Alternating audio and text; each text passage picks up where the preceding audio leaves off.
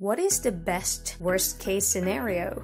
To swallow a source emitting alpha radiation, beta radiation, or gamma radiation? Let's find out. Here is a piece of paper. Behind it, we have a thin piece of aluminum. And behind that, we have some thick lead that is 15 centimeters thick. If I have a source emitting alpha radiation, the alpha particles will completely be absorbed by the paper. But if I have a beta source, it will penetrate the paper but gets absorbed by the aluminum. If this is a gamma radiation, the gamma penetrates both the paper and the aluminum, but it gets partially absorbed and weakened when it reaches the block of lead. Putting the three sources in the order of how penetrating they are, gamma is the most penetrating. Since gamma has the highest penetrating power, it is less dangerous to have inside of the body compared to alpha.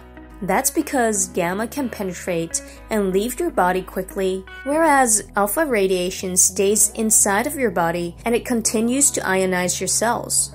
If we have an unknown radioactive source, we can figure out which radiation it is emitting by using a Geiger-Müller tube.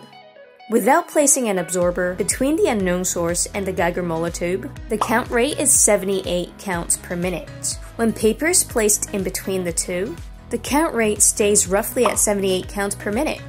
This tells us that the source is not emitting any alpha particles.